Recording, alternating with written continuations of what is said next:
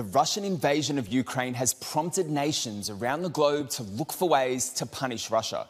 The latest sanctions targeted disconnection from the SWIFT banking system announced by the EU, US and UK leaders. But what is SWIFT? SWIFT stands for the Society of Worldwide Interbank Financial Telecommunication, and simply put, it is a messaging service that financial institutions use to transact or speak to each other. Over 11,000, in fact, in more than 200 countries. Need to pay for a shipment of oil? Bank X in Germany sends a code via SWIFT to Bank Y in Russia, and the deal is done. So with world leaders uniting to remove Russia from the system, what does that entail and what comes next?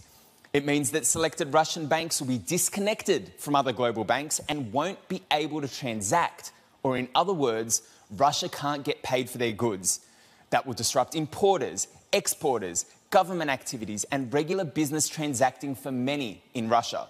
Used alongside another fresh suite of sanctions, like limiting the Russian central bank's ability to circumvent sanctions and establishing a transatlantic task force to make sure these and the other agreed upon punishments stick. And world leaders believe this will impact Russian President Vladimir Putin's ability to finance his war on Ukraine. But this doesn't mean Russia is completely cut off from any kind of payments. In fact, both Iran and North Korea still do business, albeit with more difficulty, after both nations were also blocked from SWIFT.